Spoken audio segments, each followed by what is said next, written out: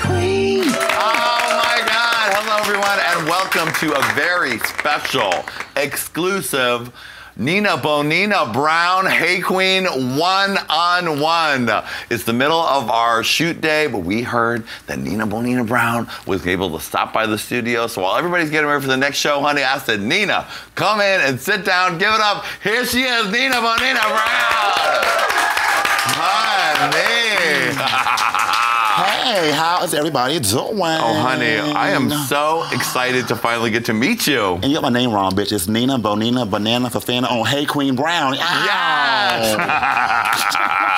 Now, what the look goes as follows. What is this look called today? This, I'm very inspired by like cartoons and games, and this is a character, Marceline, but my own take on it. It's from Adventure Time on Cartoon Network. Okay. Yeah, so my own little take on it. She's a sexy little vampire, so I wanted to give that. And I've never seen any girl on your show really give like any creative makeup. I said it, and I won't take it back. I won't take it back. So I've been loving you on Drag Race this season. You're just, the looks are so out of the box and so incredible. Thank you. How are you feeling just with the teeny tip of attention that's coming your way? I mean, it's only the beginning. It's been a ride. Like you sign up for it, but you really don't know what to expect from it. Yeah. As you probably seen so far, like I'm somebody who's very hard on myself. Yeah. And I'm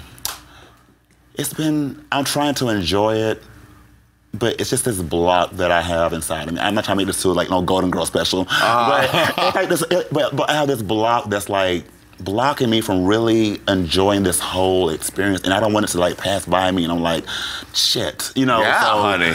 But I'm blessed and I'm appreciative of it. I just wish that I can get past whatever this hurdle is so I can really enjoy the moment. I don't know what it is. I mean, it's hard when suddenly everyone's eyes are on you. Right. Every little thing is scrutinized. Every tweet is covered in drag feed. And you know what I'm used to? Like, unfortunately, I'm used to people talking about me and like making fun of me and hating on me.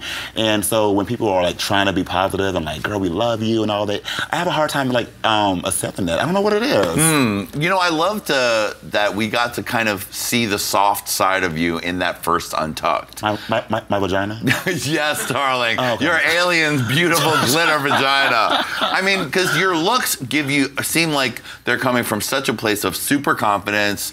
They're so out of the box. They're so creative. But we got to see that sort of insecure side a little bit on Untucked. And I think that's a key to success on Drag Race. Right. Well, I will say I was told by a little bird that there hasn't been nobody with my story ever on Drag Race. I will say that I'm very human on the show. Crybaby. Some girls were very robotic, very just boom, boom, boom, boom, just killing it, whatever. But I have moments where I'm like, just to myself. And it doesn't mean like I don't want to be bothered by nobody, but I'm just kind of minding my business and trying to focus. So yeah, you will see that I'm going to have a lot of vulnerable moments and a lot of just depression and different things going on, but it makes me human, I guess. Well, it seems like the stakes are high for you. You said that if Drag Race wasn't going to be it, then that was it. Come on, taking your notes. Honey, yes, I've been paying attention. Honey. I mean, and I'm really loving you. So I mean, the stakes for you are high. Yeah, and especially like, I'm sure you heard about my Atlanta foolery with the girls over there or whatever. Well, let's talk about that for a quick second. I mean, like, do you feel that the girls in Atlanta are not supportive of you? Yes, I do, yeah. Some do, but, most of the girls who's even been on the past seasons, no. Not really, Direct shade or... Can I do it correctly? Yes, you can. Oh, wait. shit. You got it. Bam. There you go. You can have the shade fan anytime you need it, honey. Bam. No, I don't want to like start mess or anything, but I've always been an outcast in Atlanta. I always have been an outcast. I don't kiss ass. I'm not going to tell you you're sickening when you're not, just so I can be in your cast. And because I speak my mind and I'm different, I I was never like on a real cast. I was always good enough to only do a talent show, but I was never good enough to be a part of a cast. Right. So they're going to see on the show that I have some things to say. Yeah. I got something to say. Yes, man. You know, they're going to see, and yeah. Well, I mean, success is the best revenge because, you know, and I think Lady Red had that same issue in her own life where people were afraid of her talent overshadowing them and didn't want to book her as a regular person in the show. And she always had to settle for being a guest star until she got on Hey Qween, and now suddenly everybody want to know her. You know, and I don't want to say that because I never want to give myself that much props. Like I never want to come off like cocky. I'm really a very humble person. I'm from South Carolina. I still don't even consider myself a celeb or anything. I'm just Pierre. Right. And RuPaul, me and him had some intimate talks. Like, y'all seen the carpool ride. I think me and RuPaul had one of the best carpool rides, to be honest. Like, we really connected. And we had talks about Atlanta and things that didn't make the cut. Because, you know, he used to live there and stuff. Yeah. And I always used to say in my audition videos that I feel like RuPaul probably went through what I went through because he was very different. And I'm quite sure the girls probably, like, looked at him like, what? You know, whatever. Who are you? Yeah. And so he left and made a name for himself. And he told me, he said, Nina, you're here. They're at home. But hearing that was like, yes, but then it was still, I think in a way I'm kind of damaged a little bit. Like something internally, I'm a little damaged where I feel like I'm just not good enough or something. Yeah, it seems like you're very hard on yourself in the workroom. Even that first look that we all thought was so amazing, you were picking apart in your own head, the peach. Yes, because you know, people are going to read you if anything is wrong. And people want a reason to read you. Yeah. You know, and I'm a petty bitch and I love reading comments. So the girls know I'm petty. And so, I mean, but yeah, because that day, oh my God, going from a damn mouse to a damn peach, bitch. Right.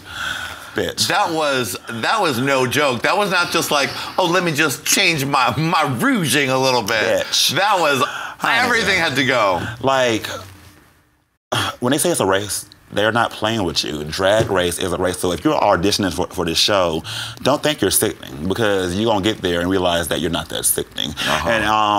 And I did my best. I mean, like, I literally used acrylic paint on my face.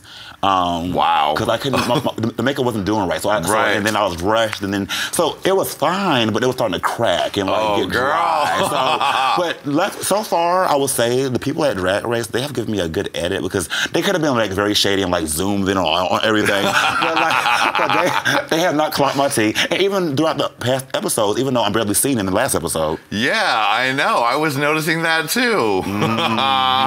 But they have given me some good edits so far. So far, we'll see. Nobody knows until all the rest of it comes out. Okay. Now, this technique with the paper, because you used that in the alien one and the peach, is that so? Where did that evolve from? Being a cheap black bitch. Yes.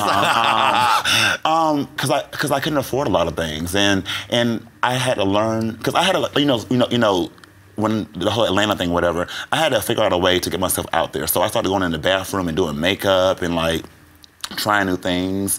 And so I was like, I started using paper for like, I'm sorry. Ooh, all that dried up cum from last night. So I had to like use paper. I used Play-Doh for prosthetic pieces and stuff.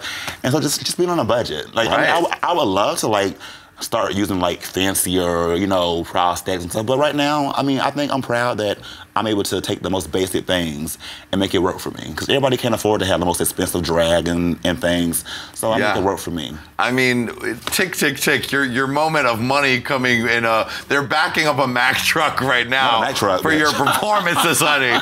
So I'm sure you'll be rolling in it pretty soon. But there's something to be said for someone who's doing it out of ingenuity, creativity, and then this season it is more than ever like the Olympics of drag. Right. Everybody's been doing it, except for Valentina, but she has 10 years that's in her room, honey. Hey, Queen. Oh, shit. Hey, Queen. Well, Valentina says she's only been doing 10 months, but I don't believe it. 10 years in her room. She's my sis, but I don't believe her shenanigans. She means 10 years.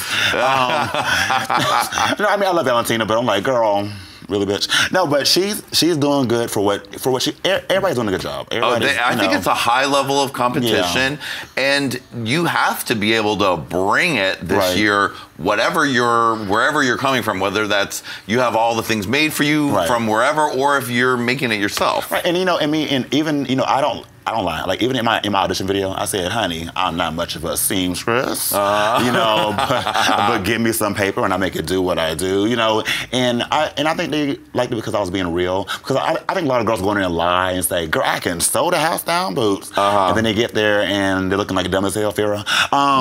No, I'm playing. no, I'm playing. But yeah, I'm not. I think everybody has their talent, and like you have to have a certain blessing to be able to do all that. Like it's not me. When did you start drag? The last time that Bob the Drag Queen was heterosexual. I don't know when that was, honey. Right. So a long time ago. Yeah, like the typical story: being at home, playing in your mom's clothing, right? That kind of stuff. So you dabbled as a child for Fantasyland, right? Right, and then it just led to because I used to always think I wanted to be a female. Like I think a lot of guys probably go through that. Like I used to always see this female in my head, and I thought I was meant to be her. And so as I got older, I realized that I love having my penis and using it. So I said I could just do my drag and be this girl that I've always wanted to be, and this superstar and this singer and this actress. Because you get to do all that with drag. So that's how it all started. And when did the crazy looks begin? Did you start off with kind of a Coco from SWV type of look? Yes. Come on, Coco. She follows me on Instagram. Wonderful. Yeah. Well, I started off as every queen wants to be fishy. Right. And you think you're a fish. Wearing CoverGirl at Maybelline, but Phoenix from season, was it 2? I think so. I don't even know. Do you know what I'm talking about? Yeah, Phoenix.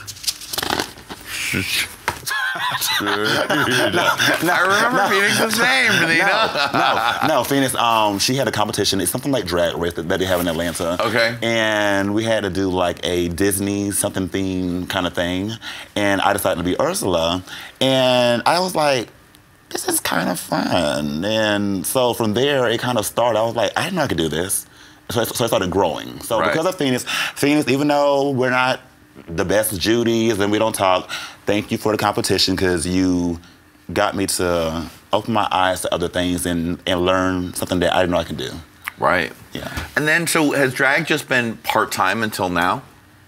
Or have you been getting it, working every night drag somewhere? Has just been, I've been viral and popular on social media. Right. I mean, we've seen you on social media before. Right. So it's gotten me a lot of followers and things because the girls didn't want to book me in Atlanta, but I'm kind of more well known than they were. So I'm not being shady, but I'm being honest. I mean, sure. What was the question again? Well, it's like now drag is going to start to be your 24-hour full-time thing. Is it? You think? Honey, once this, just the minute you've been, just with these looks alone, you did the last few episodes, you could tour for 2 years. Well, I'm always I'm more pessimistic. So in my head, I'm thinking, okay, they already doing auditions for season 10. We'll be old news before I know it, and I'll be left in the dust. But so far, it seems like I don't want to say it, but I feel like I may be a fan favorite, dare I say? Definitely you are. Am I right, everyone in the studio right now? Yeah. Who's paying them to stay there, y'all? Nobody gets paid around here, Nina. Give me a break. But I kind of feel like I am for some. It seems that way, and well, you did win the first competition.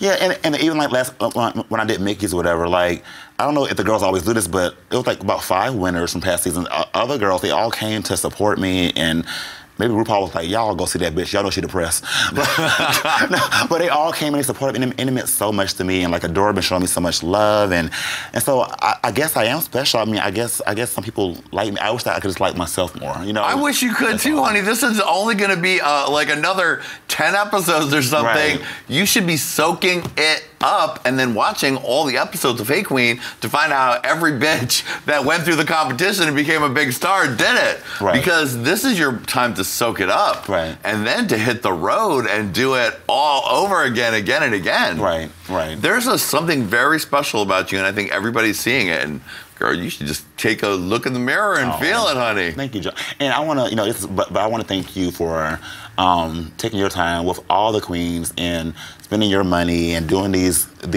shows to have an outlet for us to be on and talk. So I really appreciate you. Well, our pleasure, honey. We love what you guys do. I'm such an emotional bitch. Oh, you're so sweet. No, but no, I mean it. Like, thank you, because I never thought that I would be like, like sitting here and doing these kind of things, and I don't know. This same thing happened to me on the show. Like I don't know. I just have a lot of feelings. Yeah, honey. Well, you've been struggling and trying to deal with a lot of adversity, and suddenly the spotlight is on you, and people are loving you, and obviously you're having a hard time believing it, but believe it, it's happening to you. Yeah, and it is. So. What's the family reaction? Like all families do, they all come along when they think you may win a check. Of course. No, I'm playing.